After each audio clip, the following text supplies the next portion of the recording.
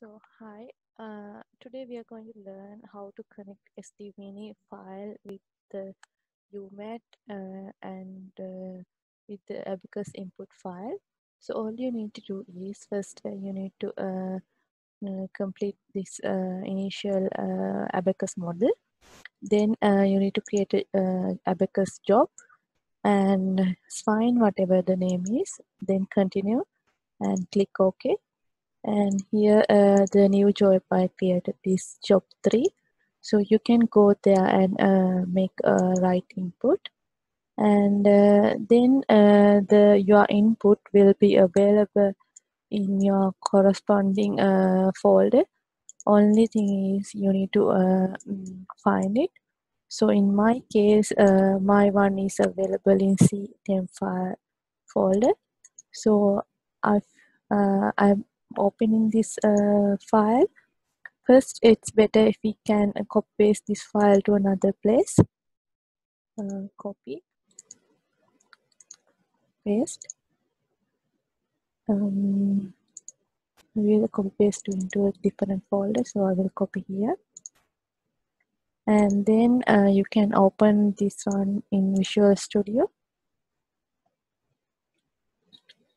Only thing is you need to copy paste this initial conditions type equals solution commas user in your user defined field.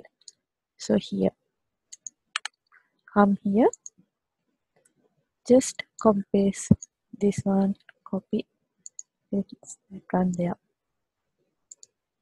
and you can save this file. And then when you're creating the UMAT, you need to have this part there, and whatever the state variables you have, you can define them as like this. So this is my state variable 1, and I have defined it like that. And then you need to create a new job, create, and you can go to model input, and you need to select the file you already saved. So my one is job 3, and continue, and you need to select this file.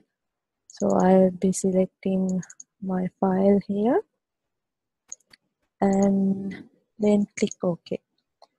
Only thing is you need to finally you can submit it, then it will run and it will give you the change in state variable 1.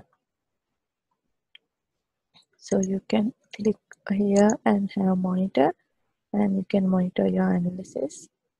And so the program is running now,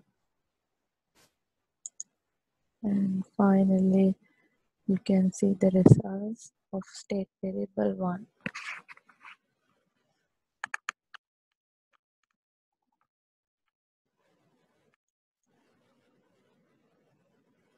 Results, state variable 1.